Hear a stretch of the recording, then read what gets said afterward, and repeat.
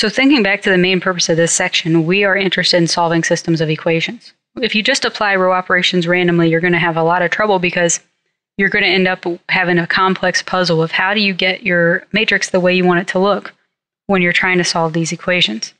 So what we're going to use is something called Gauss-Jordan elimination. And this is an algorithm, a step-by-step process to get our matrix into the form that will give us the answer. So I'm giving you an overview here, but this isn't exactly Gauss-Jordan because we'll see in the next section that you can't always get a 1 in the 2-2 position, for instance. You have to adjust a little bit. But this gives you an idea of the perfect situation, how Gauss-Jordan elimination will work. What you do is you get a 1 in a strategic place, and then you use that 1 to get rid of everything below it, everything in the column. What you're basically doing is eliminating variables. And then you do it in the next position you can, and again, this is strategically chosen. In the perfect case, you'll be able to do this on the diagonal. So now you think about what you have. You've eliminated variables, and you finally, hopefully, can end up with something like this. Although, again, not always. But the goal is to eventually end up with something like this. In the 3x3 case, in other words, in 3 equations, 3 unknowns. And if we augment it, you want something like this. Now, again, this will not always be possible to perfectly look like that. We'll have to talk about that in the next section. But if a system has one unique solution, you'll be able to do this. And think about what this is saying. Each column represents a variable. So this is like your x1s, your x2s, your x3s. So this first equation now says x1, no x2, no x3, equals 1. So x1 equals 1. There's no x1, but there's x2 with a coefficient of 1. So x2, no x3, equals 2. So if I can do this, I can simply read the solution off. But the question is, how do you get to here? And like I said, if you just do this randomly, it could take you forever. So we're going to follow this process. So I'll show you a couple of examples of doing that and applying this to a system that has a solution. So we'll start out with a really simple 2-equation, 2 unknown case. This is an augmented matrix, so you can put the line here if you want to. We won't necessarily carry that as we do operations, but we'll remember it at the end. Now I put down here as a follow-up, but we'll look at it first. What's the original system? I didn't give you the variables, so usually you assume they're going to be at x1, x2. So the first equation will be 3x1 plus 4x2 equals 1, and x1 minus 2x2 equals 7. So I just read across. Remember, each row represents an equation. So Gauss-Jordan says the first place you want to have a 1 is here. We don't have a 1 there, but we have a 1 down here. So I'm thinking, as my first operation, I'm going to switch these 2 rows. That'll get a 1 where I need it. So I get 1 minus 2, 7, and then I get 3, 4, 1. The other option is to multiply. You should only multiply or switch rows to get that 1. If I was to multiply, I'd multiply by 1/3. But then that would introduce fractions here and here. Not that we can't handle fractions, but that's an unnecessary complication. Okay, Gauss-Jordan says once you have this 1 here, you want everything below it to be 0. So I want this 3 to be a 0. I want to use that 1 to make that happen. Well, if I multiply -3 times 1 and add it to 3, I get 0. So what I'm going to do is I'm going to say minus 3, row 1. So I'm adding -3, row 1 to row 2. Okay, let's see what that looks like when I do that. Remember, row 1 stays the same. You're doing this in your head. -3 times 1 is -3, and 3 is 0. Corresponding entries. -3 times -2, because remember I'm using row 1. It's +6, and 4 gives me 10. Okay, and -3 times 7 is -21. -21 plus 1 is -20. Okay, so yeah, notice what I did. I took this -3, I'd multiply it times each of the entries here, and add it correspondingly to row 2. And that got rid of that. That was my goal, because now no matter what I do, I can't mess up this 1 by adding back and forth. Next goal, you go on the diagonal, you would like this to be a 1. Remember, multiplication or switching around. Here, multiplication will work. There's nothing to switch, so you have to multiply. Luckily, it works out nice because everything's divisible by 10. So if I multiply by 1/10, I can get a 1 there. So I say, okay, I got 1 minus 2, 7. And I got 0, 1, minus 2. Okay, at this stage, I'm almost done. This equation tells me that x2 equals -2. The problem is I don't know what x1 is because of this. So now I want to use this one. Everything above and below your 1 that you make your pivot, everything above and below that should be 0. So you want this -2 to be 0. And you want to use this 1 to get it. So what I'm going to do is I'm going to add 2, because that's a -2, and I'm going to use row 2, because that's where my 1 is. Okay, and so now I have 1, 0. That's what I want to have happen, right? Because 2 times 0 is 0. Add it here, I keep my 1. That's the whole point of that 0. 2 times 1 is +2. Add it to -2, I get 0. And 2 times -2, okay, that's -4. And 7 gives me 3. Okay, so now I'm going to put the augment back because it's going to be useful here. Now I have this exactly how I want it. If I read across, it tells me x1 equals 3 and x2 equals -2. So I could write this like this, or as before, even though it's not xy, you could write 3 comma -2, and that would be okay as well. So again, notice what this did. It gave me a very organized way to solve this system.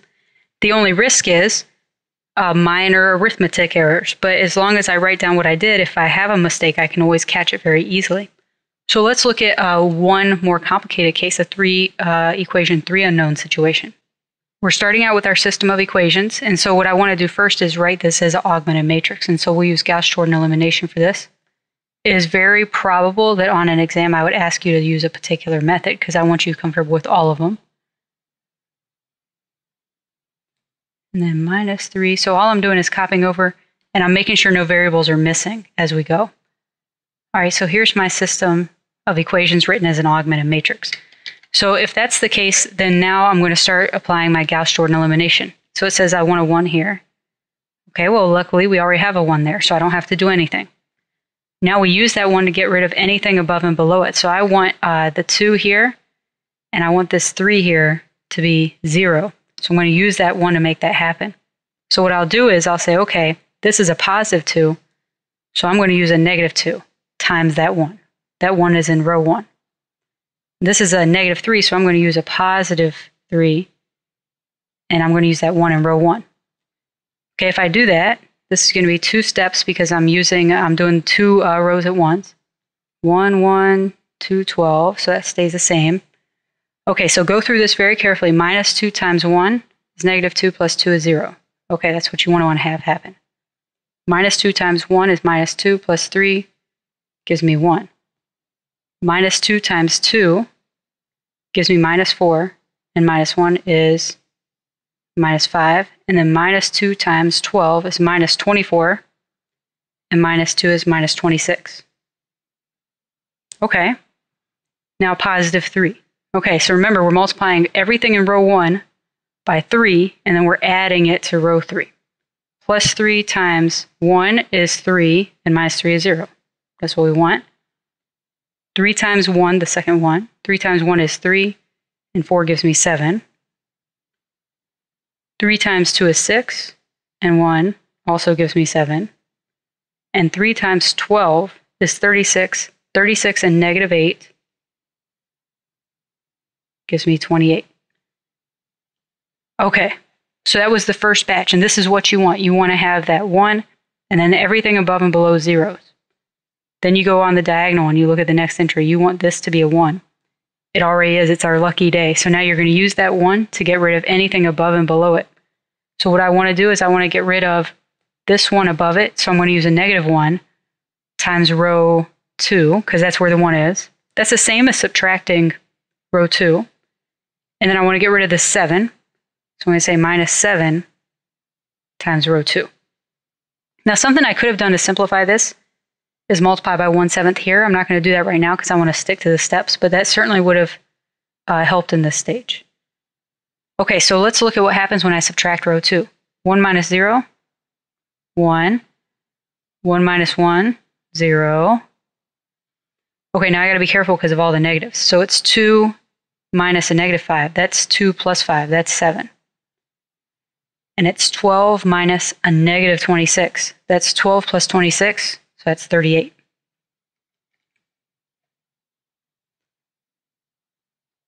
Say it twice in your head if you have to, whatever you want to do. Just try to avoid those little mistakes that can add up quickly as you go. Okay, so now I got the second row didn't change.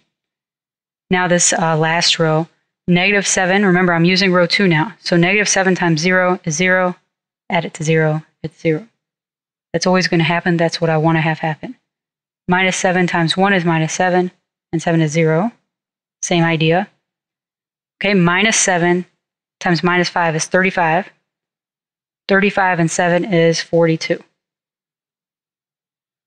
Okay, now I got to be a little more careful because these are bigger numbers. So I'm actually getting my calculator and I say, okay, -7 times -26. -7 times -26 is 182. 182 plus 28. I get 210. Okay. Now, you might be able to do that in your head. I might be able to do that in my head, but I don't see the point of risking that as far as having a minor mistake there. All right, we're almost done because remember what we want is we want this diagonal to be 1s, and so we need this 42 to be a 1. Well, our only choice is to multiply by 1 over 42. So now I write down everything again except for that last row is going to change. So I got 1, 0, 7, 38, and 0, 1, minus 5, minus 26, and then finally 0, 0. Okay, 42 times 1 over 42 is 1. The question is, what's 210 over 42? So I check my calculator, and it actually is 5, so it actually comes out pretty nice. In other words, I didn't have to deal with a crazy decimal. Not that you won't sometimes have to deal with those, but it's nice when we can avoid them. Okay, so I got my 1 here, and as before, now you want everything above that 1 to be 0. So I need to add 5 times, the 1 is in row 3, so row 3, and subtract 7 times row 3. Okay, so now I say, well, because of these 2 zeros, these entries aren't going to change. So that's a 1 and a 0. So I can focus on the rest of it. -7 times 1 is 7, or -7, and 7 is 0. -7 times 5 is -35, plus 38 is 3.